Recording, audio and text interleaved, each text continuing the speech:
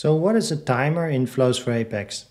A timer is an event that kicks off after a certain amount of time. You can utilize a timer event at multiple stages in your process model. For instance, you could use a timer event to kick off your process model by using a timer start event. You can also use a timer intermediate catch event to delay your process model in execution. And if you put a timer event next to an event-based gateway, then after that timer kicks off first, that path will then be chosen by the event-based gateway. If you put a timer on top of a task, that timer can either be interrupting or non-interrupting. Non-interrupting, it has dashes around it, and if it's interrupting, it has a solid line around it.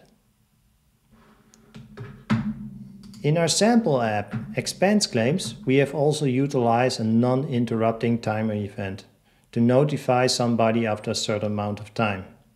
As you can see here, specified in the Properties panel.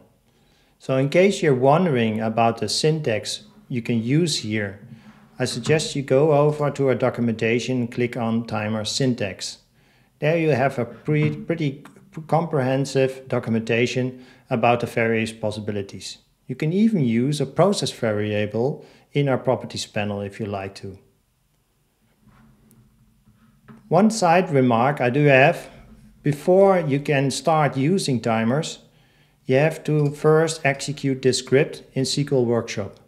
If you're running it in apex.oracle.com, that's the only thing you have to do, and that makes sure that a job is created in the database that fires every 10 seconds to check actually if a timer event occurred or not.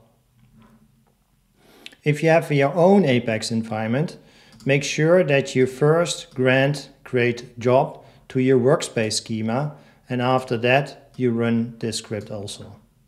It's only one time only, and after that your timers will work.